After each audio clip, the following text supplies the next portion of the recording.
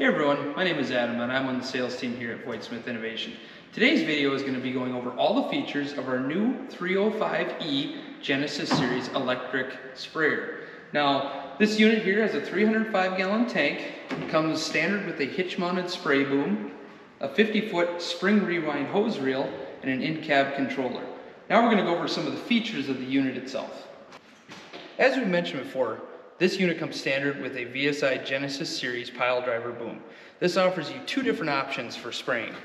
The first one here is a center stainless steel pipe with holes drilled into it, and that'll give you what we would call a jet stream pattern.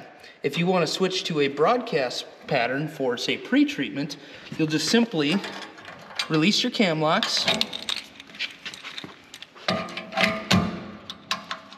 and switch it to pre-treatment.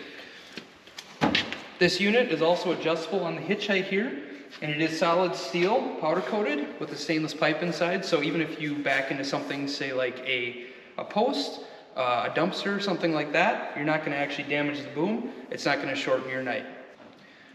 So now we're going to go over a couple of the items that are actually on the sprayer here. So first off, we're starting at the bottom. This is your fill port. So when you're actually filling from a powered, like a gas pump, you'll hook onto this with a 2-inch cam lock connection.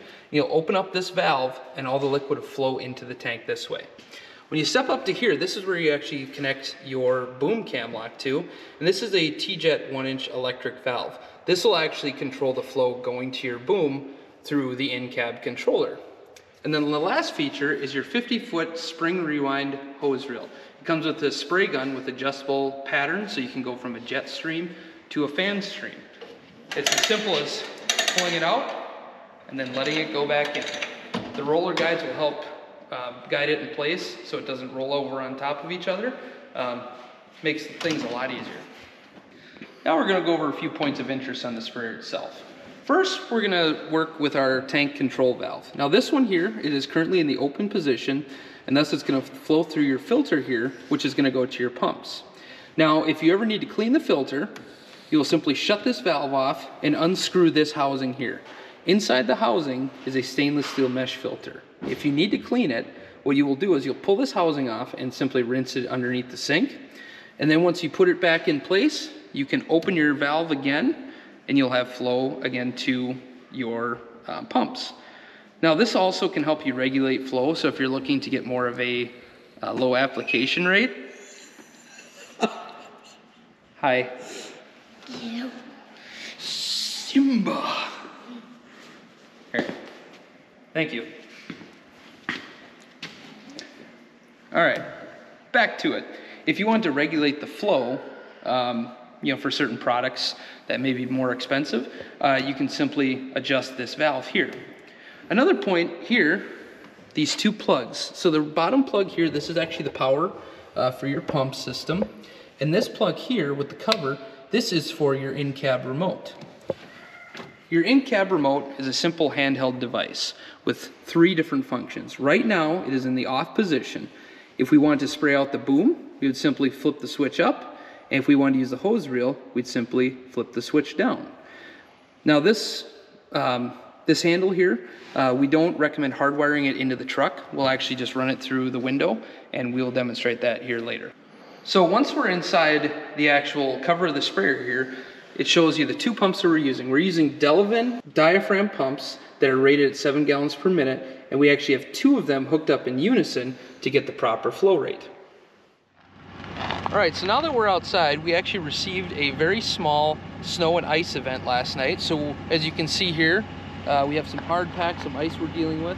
So what we're using is the post-treatment tips on the boom itself, so the jet stream option. So simply all we're going to do is we're going to flip our boom switch to the up position, and we're in business.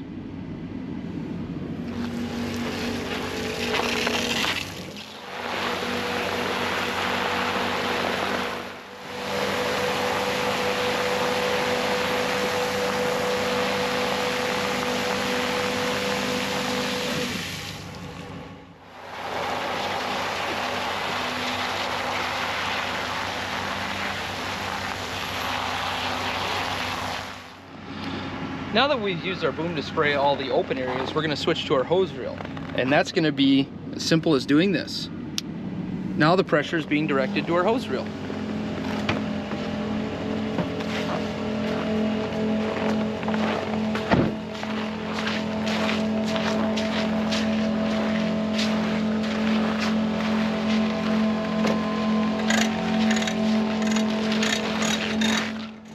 So now since we're trying to cut through some hard pack and some ice, we're going to make sure that we use the jet stream nozzle instead of the fan stream nozzle.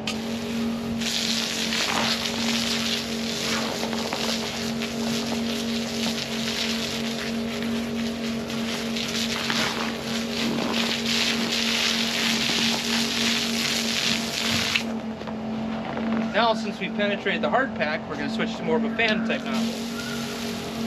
We're going to do a light coating over the top.